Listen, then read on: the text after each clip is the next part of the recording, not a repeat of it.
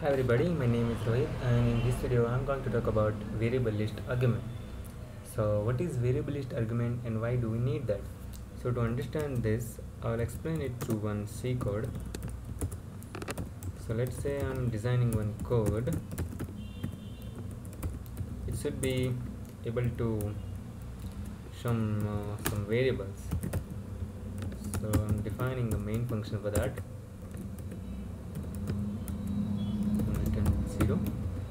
Now let's say I want to design a function that should be able to add summation of this number that I am passing as an argument, and it should be able to give me the answer.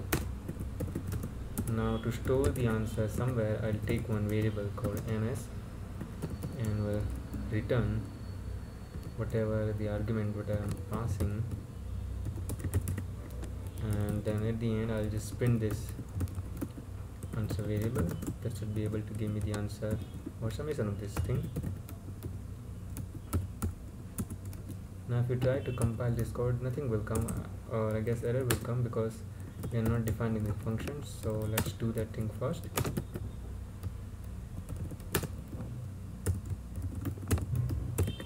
Now it should return the summation of this thing. Okay, now I'll compile this code and run this code. Okay, so it is working properly. Now say my requirement is a little bit changed. Now instead of passing this two argument 10 and 30, now I want to add three numbers. So what I will do, I'll just instead of this passing two argument, I will pass three argument and will try to get the summation of these things. Well, in this case it won't work because here we are passing three argument and the function whatever we have defined is just for two variables only. So again I need to make another function that should be able to add three variable, and in C we cannot give a same function name to two functions. So again I need to give a separate function name for three variable. Just for simplicity I am writing as sum of 3. Now in this case I'll pass 3 argument as an integer because I'm dealing with integer only. I'll call that function sum of 3, and here I'll pass 3, or I would say I would declare 3 integers because obviously I'm passing 3 integers, and we'll add these things. Now it will work nice. Now if I say, so this requirement is dynamic in nature, I may need to add 2 variables at a time, or 3 or 5 or any number. So every time, the problem with this thing is every time we need to declare one more function, and also the another function name we need to think, we need to give a separate function name, also we need to define a separate function. So can't we design anything that will work in a generic way? That means I can design a function that should add as many numbers as I'm passing as an argument, should find the summation of this number and should return the result. Well, lucky for us, there is something called a variable list argument in C, with the help of which we can get this job done.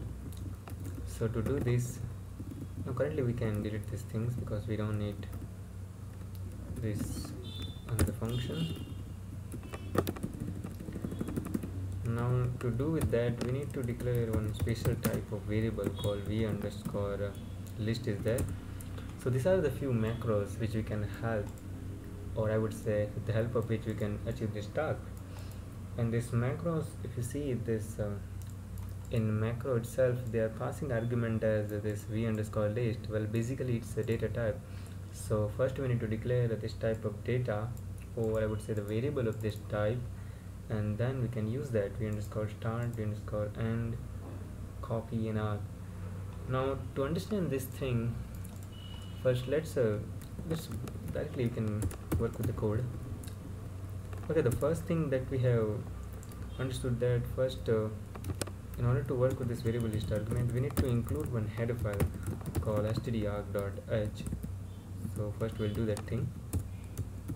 Okay, I need to provide a dot here, stdarg.h. okay, now the common thing which was that in all this macro they were using a type called v underscore list. Basically it's a data type, and this declaration of this that variable and this macro called v underscore start arg, and all this are defined inside a header file called stdarg.h.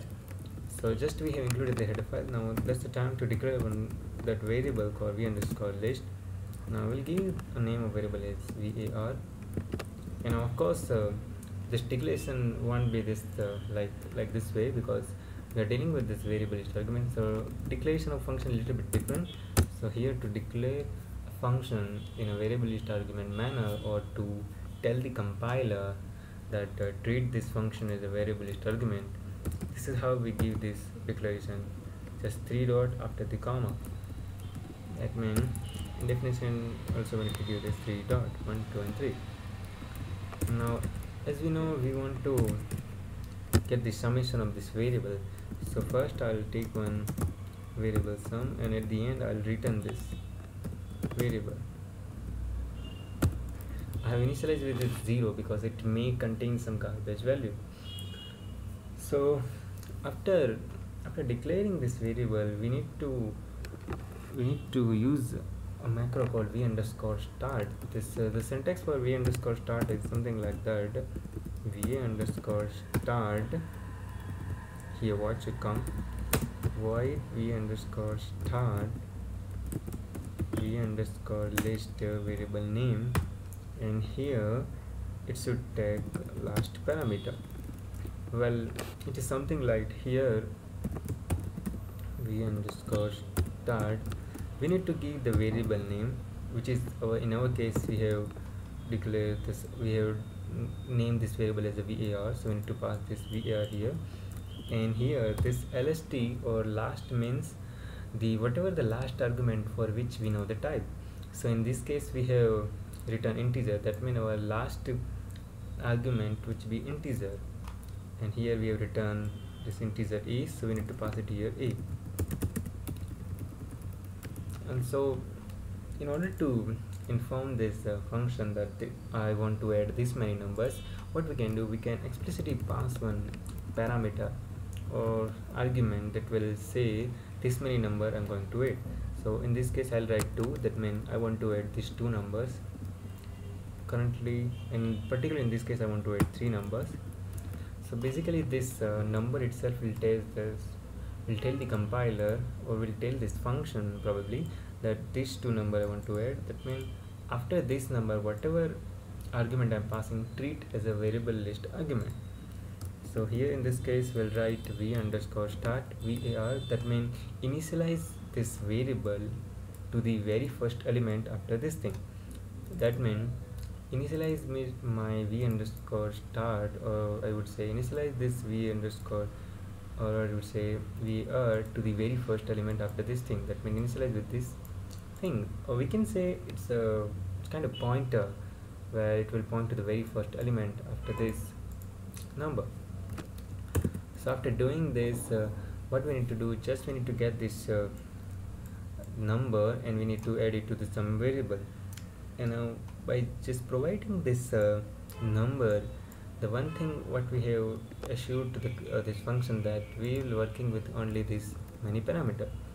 So in order so we can, what we can do, we can rotate one loop, we can get this number and we can add this number.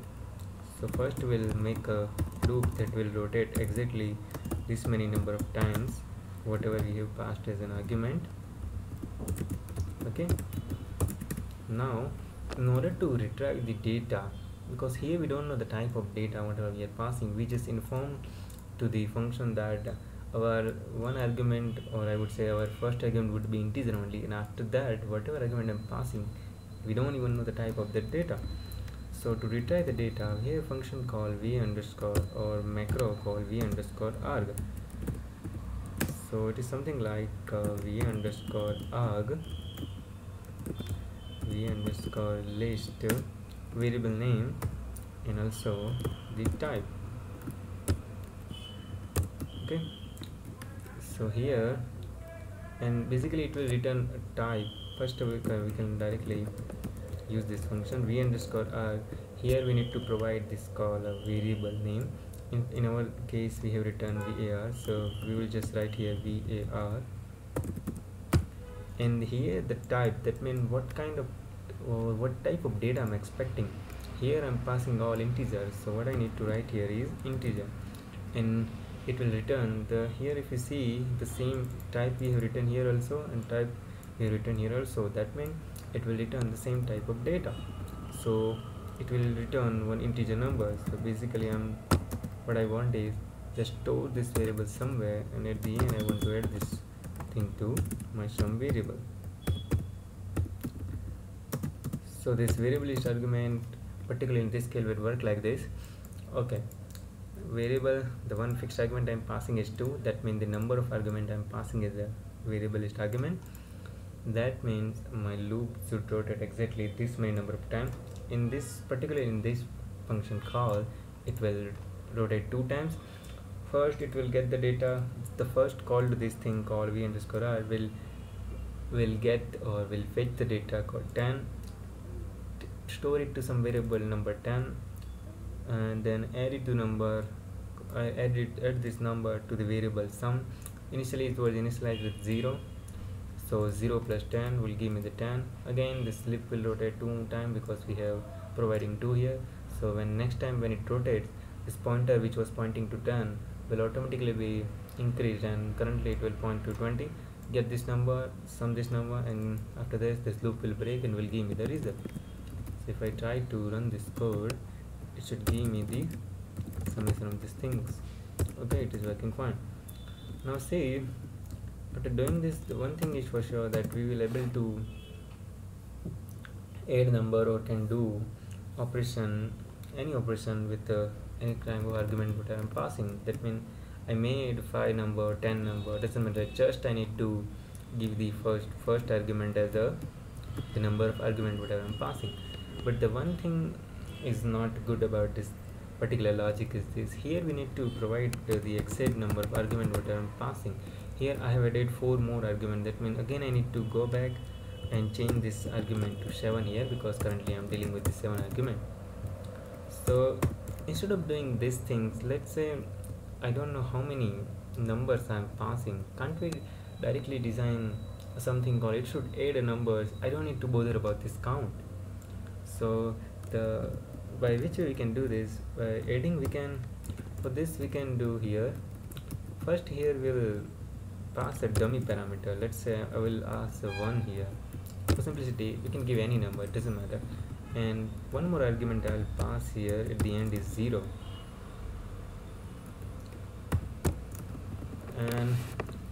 And as we know that here we are not passing this argument as a number of argument followed by that, so this for loop won't work, so we can simply delete it right now.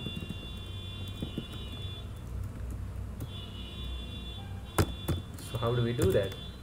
So what we can do, we'll make one while loop. So this while loop here I'm writing 1, that means it's always 2. It will adding up the number an infinite number of times, because we are not even telling it to stop.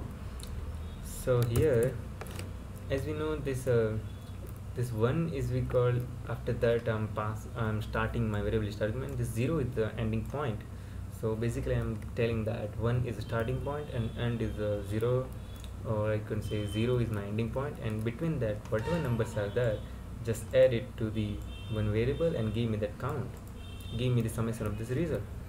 So here after fetching this number, I'll just write one simple condition: if my number reaches to the last or ending point, in this case just break this loop, and else just do the thing that we were doing. So basically it will add this number and give me the result. Okay, so the cool thing about this thing, we don't need to worry about the count, how many numbers I'm passing. Here we can add as many numbers as we want, and it will keep on the day, it will just adding on the data. Okay, and after that, okay, I might have done one mistake here. Okay, I'm passing 2 comma side by side, so I need to delete that, and it should give me the result. Okay, so this was the thing. And now there is one or two more thing, more macros other for this variable list argument. One is called v underscore and syntax for this is void v underscore void. Here we need to provide the argument as v underscore list v. This basically, this function or macro, I would say, basically does that if this v underscore start has allocated memory, just delocate that. It is the same thing like we do while we are dealing with the memory allocation. We deallocate the memory after allocating the thing once we don't use that, or once we don't need it anymore, or we closing the file after opening the file. So this it is just for cleaning up the code, we can say that. So v underscore and variable in this case is var, and the last thing which is in this variable argument is called v underscore copy is there. And here same thing, v underscore list destination here we need to write, and v underscore list source we need to write.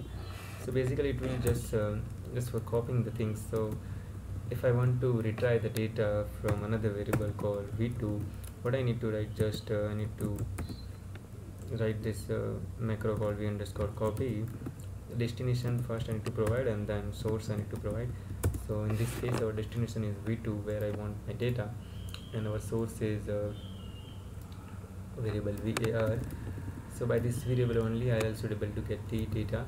So here I can write v2, sorry, not vw, v2, and I will, okay, I may need to close both of these things.